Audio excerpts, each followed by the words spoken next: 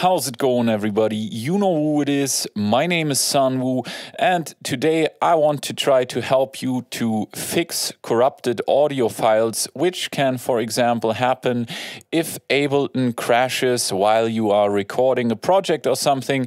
And in fact, that just happened to me yesterday when I tried to record my latest video.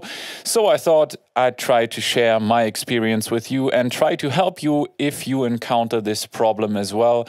So how it all starts is you are running Ableton, you are recording a session, and suddenly Ableton crashes without you having stopped the sequencer and saved any of your work. And then when you try to open up Ableton again, most likely you will encounter this message right here. I'm going to click yes in this case because, of course, I would try to see the work that I've done previously, but oh no, I don't have any files in my project, meaning my audio files that I just took the time to record aren't there. So what we are going to do first is we are going to go to our Finder, then to your user. In my case, that's Sunwoo. Now I click on Music, go to Ableton, go to Live Recordings, and then you will have to look for the project that has the right timestamp on it, meaning it was recorded whenever your Ableton crashed, your Ableton session crashed. So in my case, that was yesterday. And then you click on Samples, Record it, and hopefully you will find some kind of audio files in that folder. Now, luckily, there seem to be some audio files that have been saved when my Ableton session crashed. Let's try to play back these audio files. As you can see, there is nothing playing. Usually my audio would play if I pressed the space bar. But I can see that the file is actually quite large, so it's almost a gigabyte large, so it does contain some kind of information, but I just cannot read it. Now let me try to drag this file into Ableton, and you can see at the bottom of the screen that the file could not be read and that it is corrupted, in fact. So now we have to try to somehow make it readable to our computer, and this is going to be our next step. And in order to do so, we are going to download a program called Audacity. That's it right here. You can easily find it. It's an old audio editor. As you can tell from the design, it's been around for ages. But in this case, it is very useful because it can help us to open even corrupted audio files and make them usable again. So go ahead and download Audacity.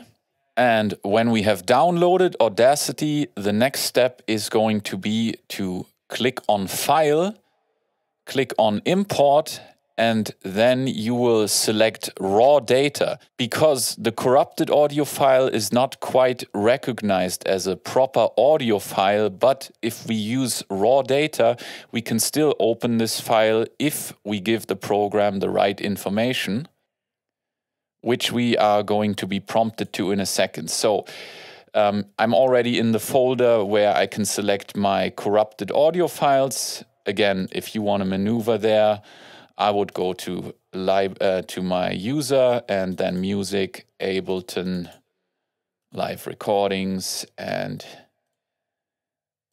here it is. And I will just select this corrupted file right here. I can see it's half a gigabyte almost. I'm going to open it. And now I'm prompted with some questions about the format in which my file has been recorded in. Of course, if you are like me, you might not know what all of this means, but there's a helpful tool that you can use in order to find out what you have to input here. So, first of all, we are going to go to our browser and we are going to open this website right here. I'll link it down in the description. What this website basically does is you can drag a file in here and it will give you information on this file. So now I will open my Finder again And I will open my usual saving spot for my Ableton projects. You can look in your Ableton preferences where you are saving your Ableton projects. In my case, it's here. And now I will find a functioning audio file from any of my Ableton projects, basically. Yeah, okay, I can hear some voice there. And the reason we are using an older audio file from one of our Ableton projects is that it might be easier for this website to give us information on that file because it isn't corrupted. So I'm going to go ahead and drag this audio file in here. And now we get a set of information on this audio file. So for example, we've got 24-bit, 44.1 kilohertz. It is one channel of audio, meaning it's a mono signal. Of course, you will have to adapt that to the corrupted files, meaning you will have to guess if it's mono or stereo. Format settings big. I think this will be significant as well. All right. Now with that information, let's go back to Audacity, where we have loaded the corrupted audio file as raw data. Now we will use this information to help us out over here. All right, so first of all, encoding, meaning the bit depth right here. We've got 24-bit, wonderful. Byte order, I think has to do with the format settings, big right here. So we go to big endian.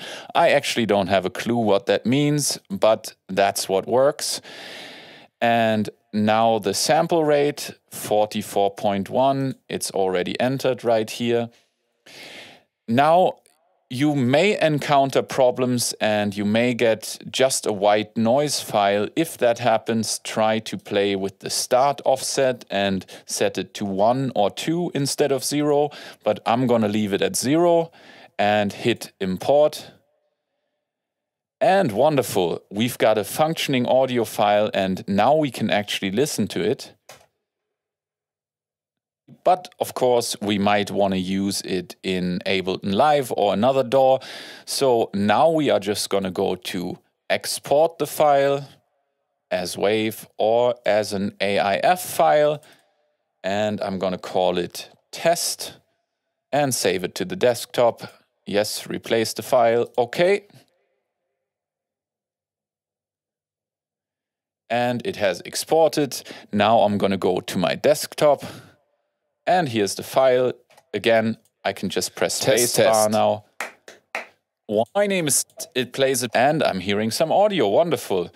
Now I can go to live and just drag the file in there. And of course, this will take ages because it's got to render the waveform. But if I double click it, I can see already that it is working and that I'm getting a proper audio file loaded into Ableton. Wonderful. Now you just got to repeat this process for your other audio files, meaning for every separate track that you have recorded in your previously crashed Ableton project, and then you can work on the project again. Of course, this is a tiny bit of work, but it's worth it if you don't want to do the whole session again. And it really saved my ass yesterday, and I hope it will help you as well. And that's already it for the video. This is how you save corrupted Ableton files and make them usable again. I hope you enjoyed the video. I hope this helps you. If it did, I would appreciate a like, maybe subscribe to the channel and ring the bell. I hope to see you in the next video. Until then, have a wonderful time. Peace.